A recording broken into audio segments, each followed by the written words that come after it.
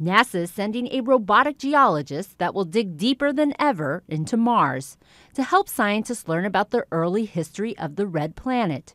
Many previous missions looked at the planet's surface.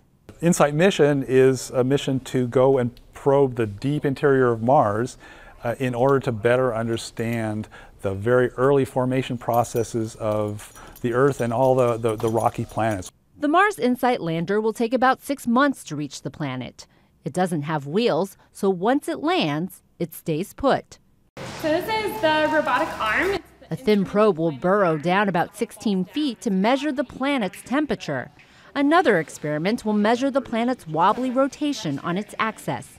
So this is the cover that goes on top of the seismometer. A seismometer will study Marsquakes, similar to earthquakes, which may reveal clues on how the red planet was formed. We'll be able to tell, what the composition of the mantle is. We'll be able to see how big the core is and what it's made out of. The spacecraft will also be carrying small briefcase-sized satellites that will break free after liftoff.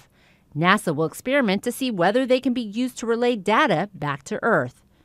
All this collected information could give scientists a look at Earth's early days.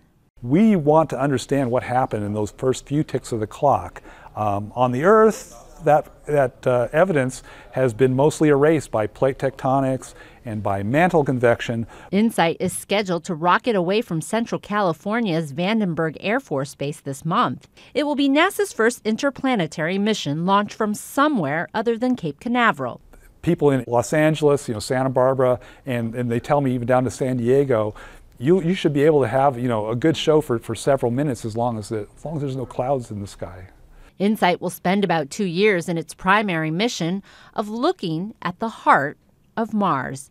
Kathy Young, Associated Press.